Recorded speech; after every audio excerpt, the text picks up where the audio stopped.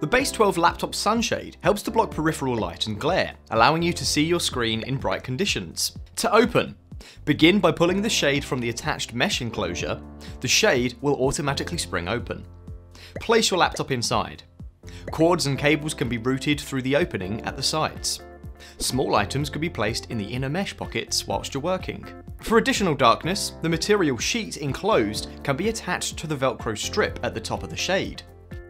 The top of the BASE12 shade can be temporarily lowered by attaching the Velcro loop to the underside of the shade, where the Velcro receiving strip is. This helps to provide additional protection. To close, hold the shade with the opening facing towards you and the texture grip base pointing upwards.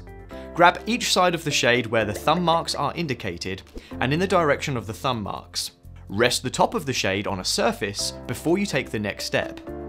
Cross your right hand under as your left hand goes over. Continue moving your hands downward and the base of the shade should fold in, making a circular shape.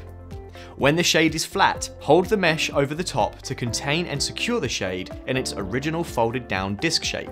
Tip: use in combination with our remote work kit for a proper ergonomic setup.